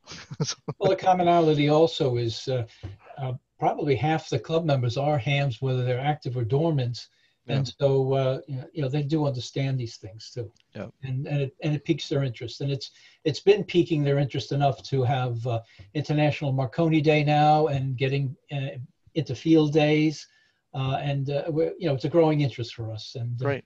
And okay. We'd love to have you down at a field day too. All right, good. All right. So if there's no other questions, we will let you go. But what we will do is we will not end the meeting, but for a few minutes, I have a couple of more things I just want to say. I spoke to Jared Brown today, Delaware Valley Historic Radio Club, and he says that the fall show at Kutztown is on for the September 18th and 19th. Okay, so it is on. What is not on is the White Room auction. That obviously it's just too tight in there, and it's just not going to happen. And again, 2 weeks, 2 more weeks as of tomorrow, and is our Hamfest tailgate show.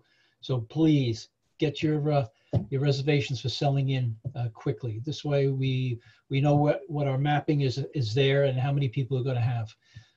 It's really important. So our next meeting is August 14th, and that will also be a Zoom presentation. And we'll have Professor Tom Ferrara, and he will be giving us a presentation on fabulous fakes having to do with the Phil Weingarten debacle that went on in the 1960s and 70s, and many people are still feeling it now. And you know Tom Ferrara, he's the Enigma man. He knows everything about Enigma machines from World War II. And also, you may not realize it or know it, that he wrote a couple of books on keys, which I do have in my collection. Good guy, I've spoken to him. He did a presentation at NEVIC, and that's the presentation we'll be having in August 14th. So I will officially close our meeting right now, but obviously everybody can stick around. Wait, one thing. And talk amongst ourselves. Yes, Steve. I just wanted to ask Alan one more question. He mentioned that he was in a Marconi site in Franklin Township operating QRP. How high up is that? Is that an awful lot of elevation? No, it really isn't. So I don't know if you're familiar with like where Easton Avenue is, that runs from like 287 down into New Brunswick. But it's literally on the corner of JFK Boulevard and Easton Avenue, and I think the elevation might be about 15 foot by the time you park your truck, right? Right. Yeah. I mean, I don't know elevation above sea level, but it's not like it's not really elevated around the central area. But the site is actually kind of at the base of where the transmitting antenna was, and back in the day, it was basically like a V-shaped, like almost like V-shaped wire antenna up on like these like 13 really tall poles. And the ground slopes up behind the site where the park is, so it's not at the highest point of where it was, but the rest of it is all houses and things like that. So it's just one corner of what used to be the Marconi property. But yeah, it's literally at the corner of JFK Boulevard and Easton Avenue. Literally the patch of ground that is inside the jug handle, for the exit that you take off of Easton Avenue to get onto JFK Boulevard. It's Italy inside the jug handle. So you're practically in New Brunswick. Yeah, it's almost New Brunswick. It's got about another mile to go, and then you get to New Brunswick. Well, the easiest thing to find, though, Steve, is if you look across the street from the park, there's a Somerset Diner, and then where the actual park is in the parking lot, there is a stone there with a placard that speaks of the Marconi site there. And there's a big blue sign close to the road that actually it's kind of half covered by bushes, but there's a big sign there. And there's a gazebo. That's why I go there. There's a couple of trees. There's a flagpole, but there's a couple of trees. And there's a little wooden gazebo that you can go in and you're in the shade. And you're also away from the rain. Right from the rain, but I wasn't really away from the wind blowing the rain in the gazebo, which is why I escaped to the truck, and then so. There are higher points in Franklin Township, but they're on the south end. Yeah, because what I've done in years past, I've done Saturday there, and then Sunday I'd go to like Washington's Rock, up in Greenbrook, and then I operate from there and get the strange looks from people when I'm trying to toss a wire up into one of the trees up there. Speaking of operating, just in case you're interested, Alan, we're going to try the net again on Tuesday night at about 8:50 or so on 3925 lower sideband. Okay. We have a little informal net going on, so whoever wants to come join, you're welcome. 3925 at what time? About a little before 9 o'clock I started. Okay.